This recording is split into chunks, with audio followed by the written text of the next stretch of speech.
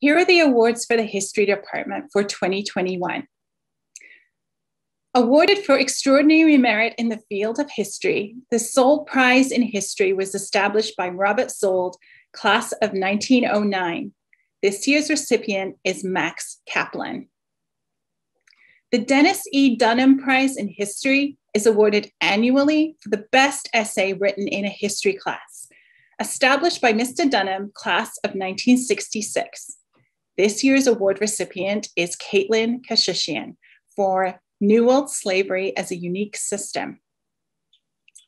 The Dorothy Inness Stanford Award is awarded annually to the student with the highest scholastic average in American history for the academic year, established by bequest of Mabel Inness, class of 1909, in memory of her sister.